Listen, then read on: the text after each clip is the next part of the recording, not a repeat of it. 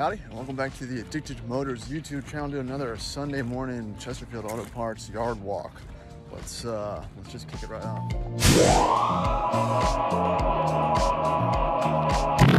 So in the for sale section, oh yeah, we're cooking. We got RX 300s, we got S80s, we got V70s.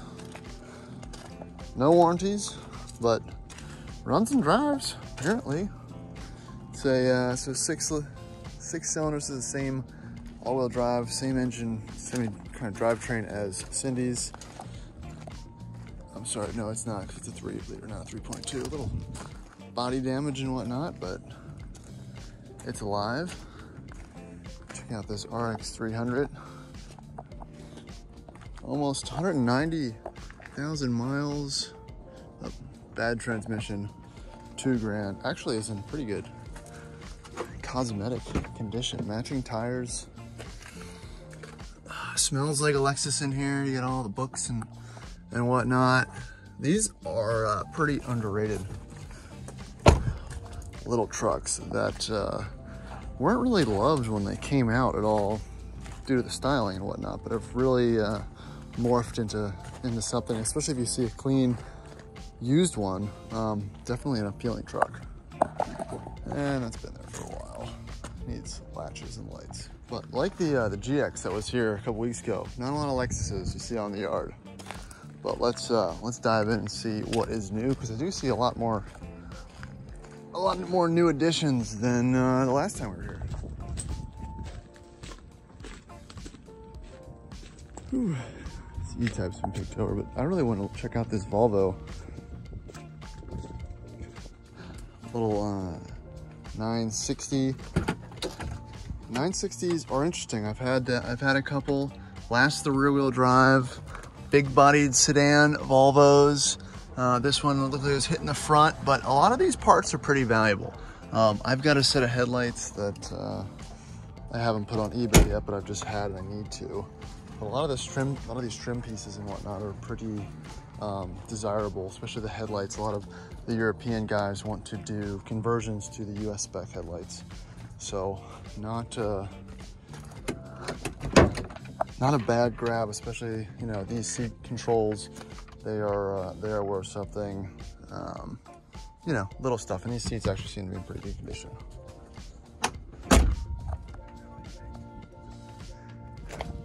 W140 looks like a 300.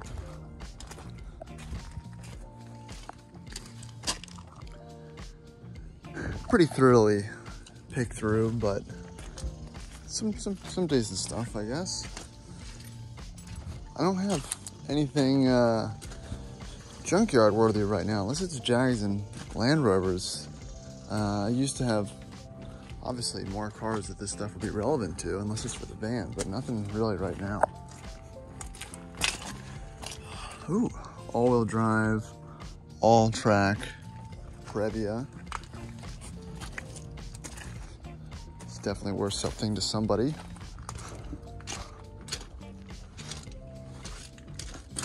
Motor sits pretty much far back. It's an all-wheel drive sports van. Definitely seen better days, but a pretty cool concept, man. You got a solid rear end, you got an all-wheel drive system. These became cool, ironically, I guess. A few years ago when the overlanding thing started, people were finding more obscure vehicles, and this was definitely one on the list. So a W124, this looks like a 92 or 93, and the engine's removed. I wonder if it was a 400. 165, oh, no motor or trans. Guess it never had the motor. Yeah, 4.2, so this was an 8-cylinder. Someone probably pulled the motor and just ditched the body. Probably a good call. I don't know how much that type of motor's worth, but somebody wanted it. All right, here you go. Always sad to see an E34, especially when it doesn't look like it's been completely trashed in here. What is it? 525i. kind of a bucket list car, like a 540 or a 530. E34 M5 was always one of my favorite cars growing up. Probably one of the best looking BMWs. Oh look, it still has all the original radio and stuff. That's interesting. That might be worth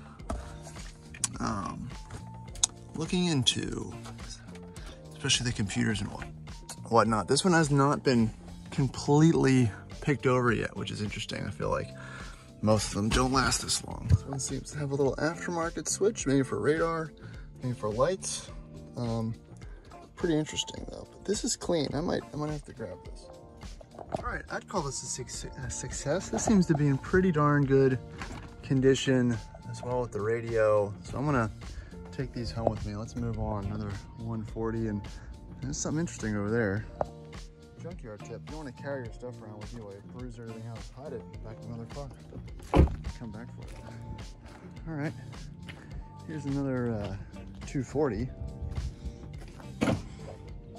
You know, I'm still always amazed when I see these here. Well, not this one. This one's pretty gross, but 150,000 miles is a baby. Usually people are pining for parts off these, tail lights, headlights, emblems, stuff like that, but this one seems pretty roached. I like the color. I've never seen one in this color. Little mud flaps and everything, but definitely look like it's been hanging out for a while. 220, too new, nothing of interest there. Little Pathfinder.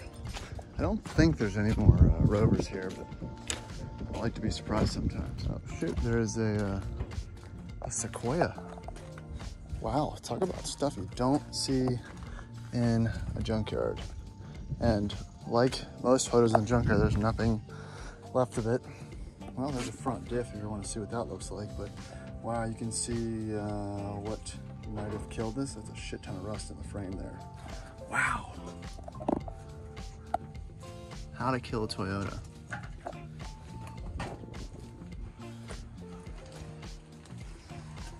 I mean, they stripped this. Well, I wasn't even walking over for that. I was gonna more check out this little Tacoma, little V6, but she's also pretty picked over. Little Saab 900S. Cool cloth interior. Big cloth interior fan. Manual transmission. Fun little car. Someone's done some inspecting. Maybe it was a timing chain failure or something or whatnot. Panels didn't seem to be in too terrible condition. Not sure what killed this thing, but something did. Here's our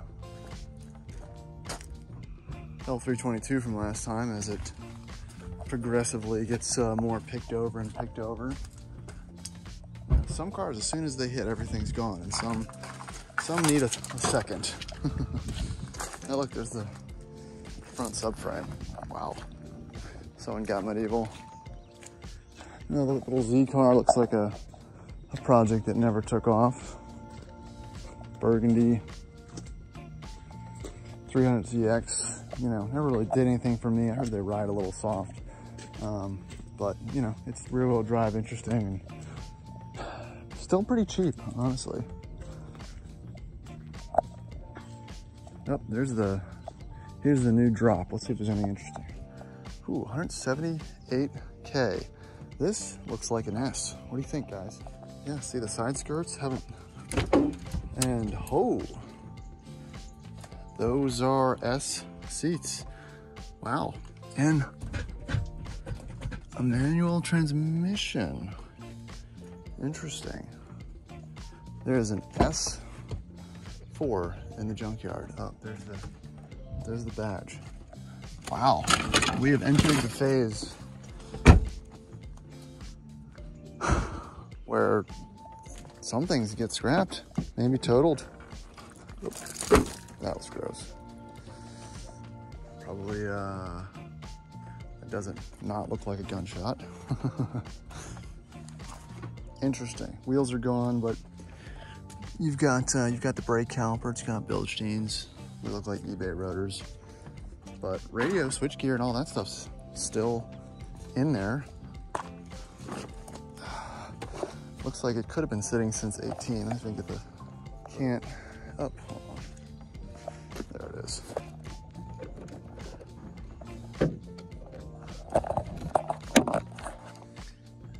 Oh, yep, there's the 4.2. Looks like the plugs are out. Probably do a compression test or something. Oil dipstick sitting here, so none of that's good news, but yep, S4 in the junkyard. Lowrider 4Runner. Oh man, more crime vans. You know, they're really popping up these days. I guess all these Fords are destined to go back in the back lot, but it's a nice bumper on this OBS. Looks like someone gave up on the motor.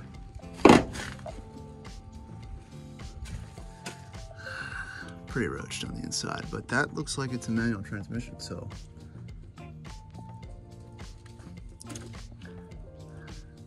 I think it's fun shifty gauges, one of those are for.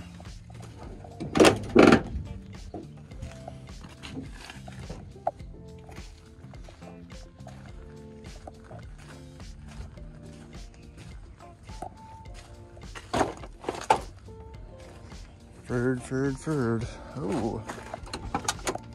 Huh. So I've wanted a split bench for my F250, but this isn't really it. It's not, it is the color that I need though, but the condition's not, I mean, it's not bad honestly, but it's not, I don't know if it's what I want. But this will be here for a second, so maybe I'll close the windows a little bit, hopefully preserve this a little better. Of course, this switch is fugged as well. Can never remember what I need for my trucks. All right, so I was on my way out, but then I saw this, and I think this is pretty rare. This might even be rarer, in my opinion, than the S4 we saw. This is a Volkswagen Mark, what, 2? GTI. Jetta at the junkyard. The red striping and fender flares really jumped out at me. And it is a manual transmission, and it has the seats, and it has everything. The steering wheel, man,